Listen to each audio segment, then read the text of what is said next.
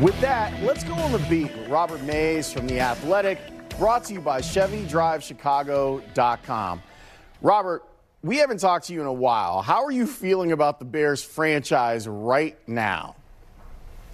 Yesterday was an emotionally complicated day for someone invested in the Bears, I think for a bunch of different reasons. Last year, if they had lost that game, you can kind of talk yourself into, this isn't about wins and losses. Draft position matters more than anything else.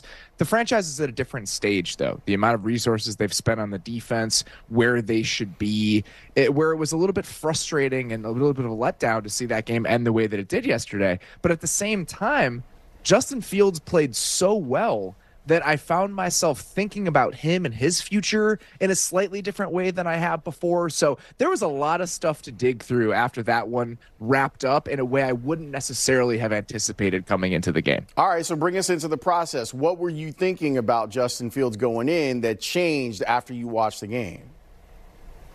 I think if they land in a certain spot in the draft, the decision gets made for them. You know, if they get the number 1 or number 2 pick and Caleb Williams and Drake May are on the board, you move on for a bunch of different reasons. It resets the financial clock. Those two guys are very high-level prospects. But when he plays the way that he did yesterday, maybe this is being a prisoner of the moment or being a little bit too flippant in how I'm looking at this, but I watched the way that he looked in that offense, the way that they were using him, and he's so dynamic, and the playmaking and the feel and just some of the off-platform throws that he made, and you could start to talk yourself into, well, what could you do with those picks? What could you build around him and the rest of the roster that you've started to put together? And for anyone who's ever listened to me on Justin Fields, I've never been someone who has really drank the Kool-Aid and talked myself into him. I've been very lukewarm on him for the most part. So for me to get to that place after yesterday, I'm sure there are a lot of other Bears fans who are closer to the fence who had to really kind of take a step back yesterday and think about what he could look like long-term, whether it's here or somewhere else. It's funny that you bring it up because yesterday, as getting ready to watch the game, the Ian Rappaport report on the Bears, where it was kind of similar language to what we had heard Ryan Poles talk about before.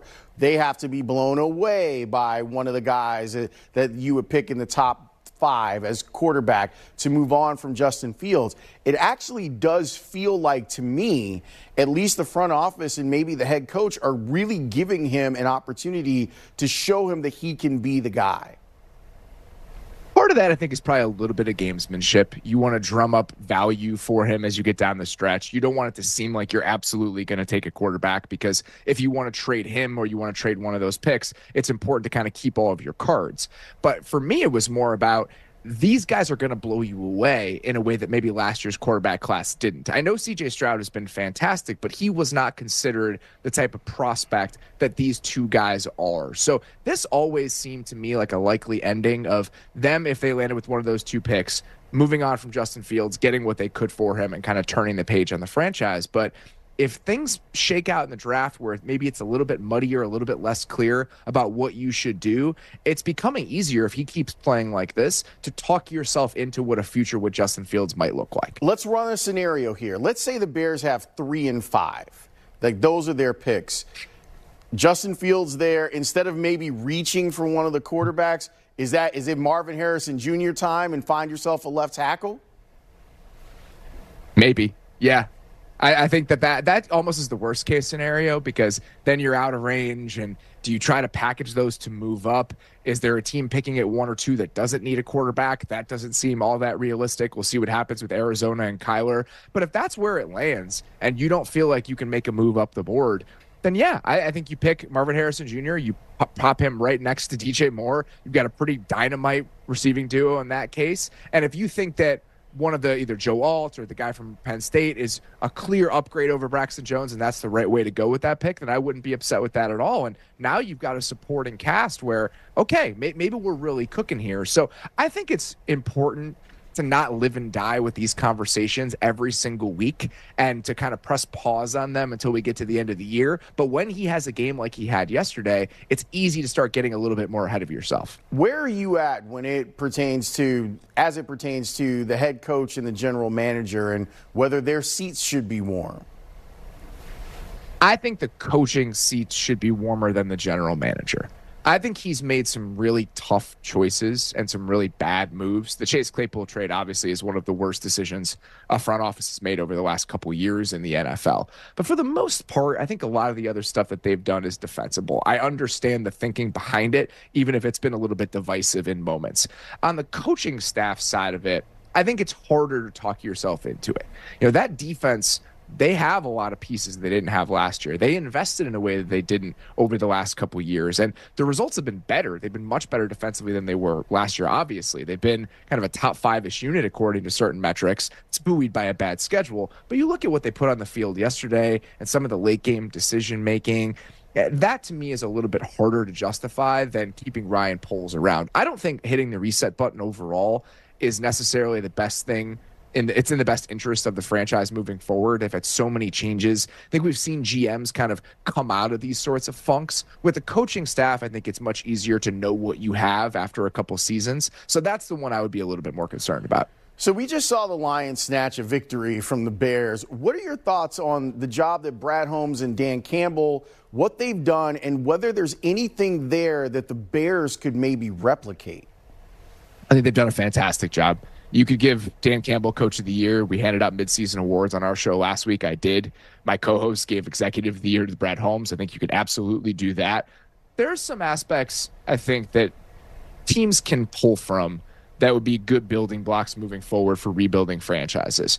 One, bringing the right sorts of guys into the building. That can be cliche, and that's hard to pin down exactly what that means, but they've done a really thoughtful job of making sure they were bringing in players with the right attitude, mindset, approach consistently across the board. And you can see that with the way that they play. They have a certain play style where they're going to get after you, and that's extremely important. The other thing that I think is even more copyable for some of these franchises is they haven't cut off pathways to development for young players. There were so many chances in free agency over the last couple of years where the Lions could have signed mid-tier free agents at some of these spots, but they never did that.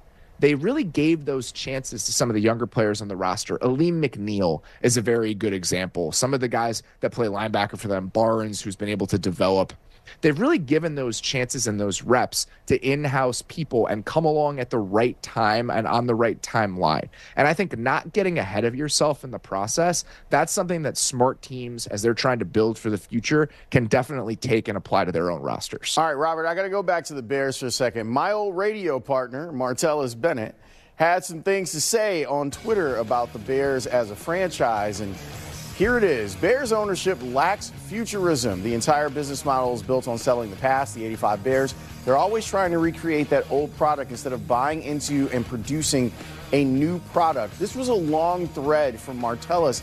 I think he made a lot of good points. As someone who is as close as a national name can be to this Bears team, what do you think of what he had to say?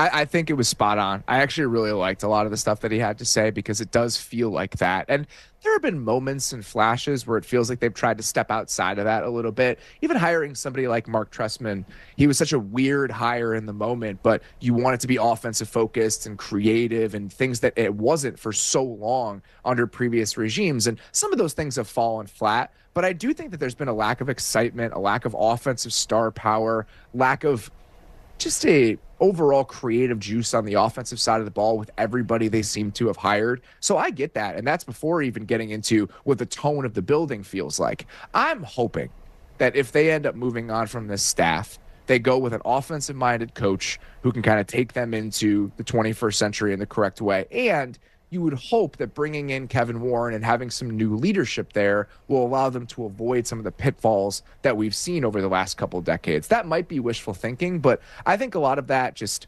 kind of static, stale feel to what the franchise is and what Martellus was getting at. I think a lot of us around Chicago can feel that. The Athletics Football Show is a must if you are a football fan. This man right here does a great job on it. Robert, thanks for spending some time with us tonight on Football Night in Chicago. Anytime. Talk to you soon.